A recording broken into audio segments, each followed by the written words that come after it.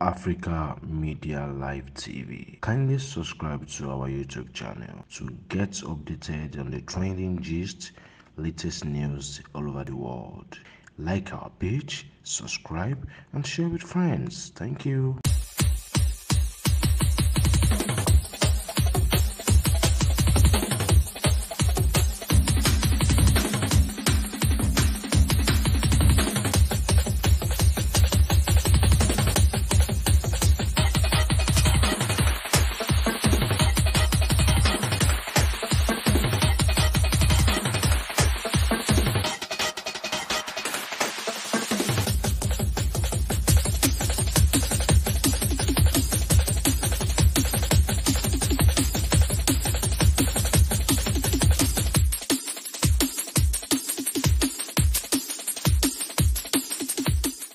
How you doing? My name is Bukolu Sojitayo, aka Omobanke, Mr. Thank you. As you know, Oluwa Loni Glory. Okay, please, how can you describe your journey so far with Jigab? Yeah, Jigab is my brother, is my blood brother, is my everything. Because I love him so much. So that's why I'm here today. And how do you feel when people see him as someone that has physical challenge? Physical challenge? What kind of physical challenge? As in arrow level? No, forget about that one. That one is not challenge. That one now is challenge, but it's money challenge. Are you getting me? So, Jigab, as I was saying, is a nice person to me. So that's why I'm here today. What can you say about the upcoming election? About what? The upcoming elections. Upcoming what? Election. Kí ni tèmi pẹ̀lú yẹn? Mo fẹ́ kí n bá gbọ́ ọ̀rọ̀ jẹ́, ó jẹ́ lọ edit. Upcoming election. Kí ló kàn mọ́ election?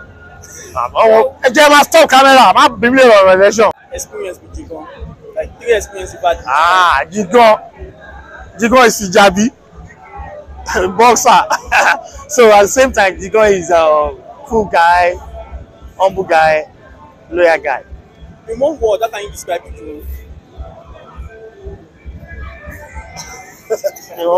So that's it.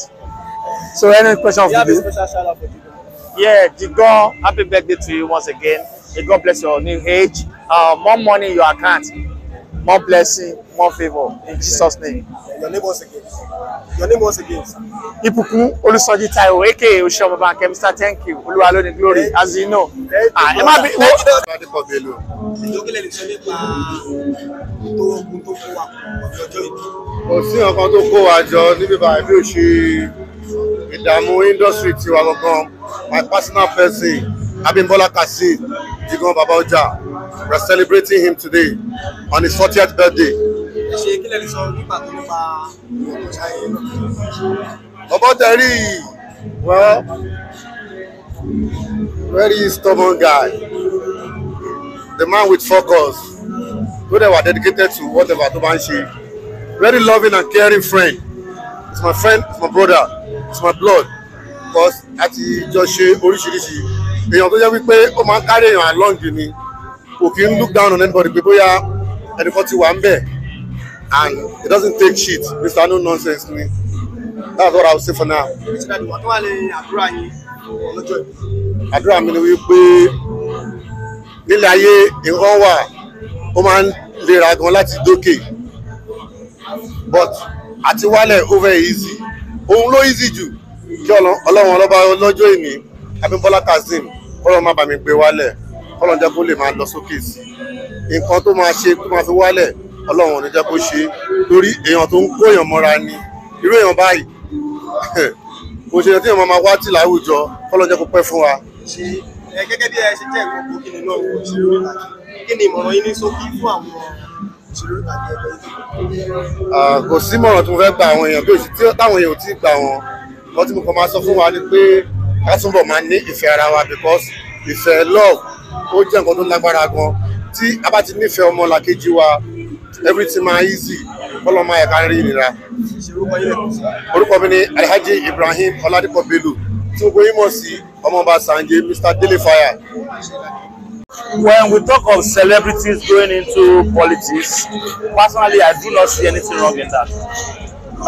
But with the situation of the country presently, a lot of us might just have to step aside because some people are angry, and it is right for them to be angry because of the situation right now.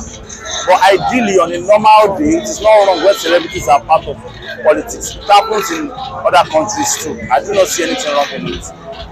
Do you see yourself in future? Maybe you can also mention politics.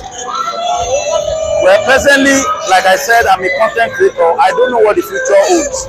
But eventually, if tomorrow people from my town, from my state, if they call me or if they think I am worthy to hold one of the positions over there and they want me to go, well, there is no crime in that. I am always answerable to my people anytime, any day. So, what's your take on insecurity? My take, them have been you don't come in for insecurity. And then I don't have any answer to that. Are we done? Thank you. Omobanke is a wonderful guy.